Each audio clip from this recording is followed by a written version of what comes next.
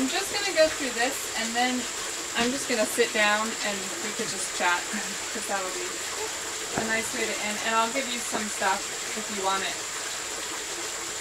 But basically, you know, since I'm sitting up here saying private companies are bad, this is what they're doing, I wanted to share with you what some of our recommendations were to make it better. Because obviously it's not a black and white issue, and it's not an easy fix. Oh, well, let's just give them back to the municipalities, and then the cities are like, oh, we can't afford to do anything here. But here are just a couple of things that we're going to be pushing in the next year or so to change, that hopefully, you know, we'll get some energy behind this and have some more strategies for how to make these things happen. But it's going to have to come from the people who are being affected. One is encouraging systems that aren't privately owned yet, if they're thinking about changing, to hook up to a municipal system. Because that just brings more customers in, which means, you know, they can get a little bit more money.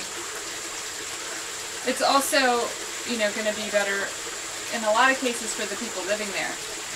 And this would actually be a policy, like, instead of approving, like, oh, you want to, Aqua wants to buy this? Okay, check, you know, that the regulators would actually say, no, there's a municipal system right over there, so you cannot buy this.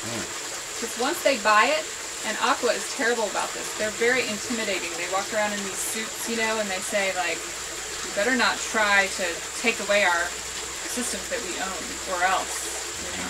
And they're part of a national company, so they have a lot of money that they can throw into slap suits or whatever they want. So this is more of a prevent it from happening in the first place. And then with the rates, and I didn't talk about this a lot because it's not, economics is not my area of real expertise, but really, you know, the concern is really for the lower income people, I think, with this, and finding a way to have some sort of rate, like a increasing block, you know, where if you use more than this amount, then you pay a higher rate for that, kind of like a tax block structure, because A, that encourages people to conserve, and like you said, not waste a lot of water and use it for whatever they want.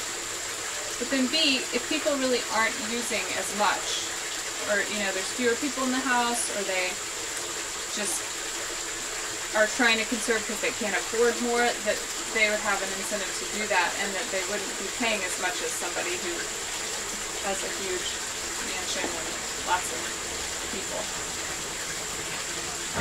There's also been some issues with the private companies with just like weird bills where you're not sure what it is, and not being even notified that the private company was coming in. So we're really pushing for some sort of rules in place that would help that happen. And again, it really impacts people who are in lower income, or, you know, in apartments or public housing or mobile home parks, where a lot of times they don't even get a notification on their door. It's like maybe posted in one place in the complex, and then people don't see it. So I think that if people just knew about more what was going on and how to get involved, that we'd see even more pushback.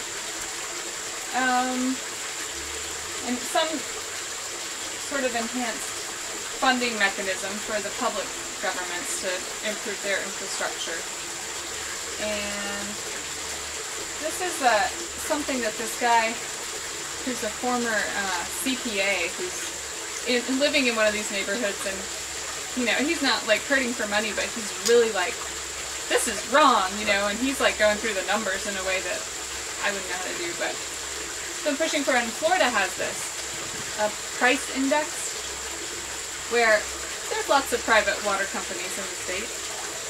Why don't we just like put them all together and see what some of the averages are, and then not allow these like crazy outliers like Aqua to charge way more than what other people are getting by on, and they've got to do the same kinds of improvements. Right. So he's talking about like a per customer, what does it cost the company, and then what do they charge, and then decisions would be more based on that.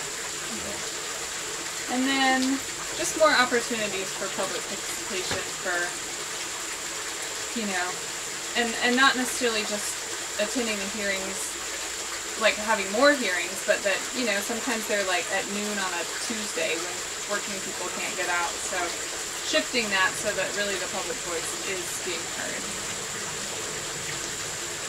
And those are some of them, but there certainly could be many more.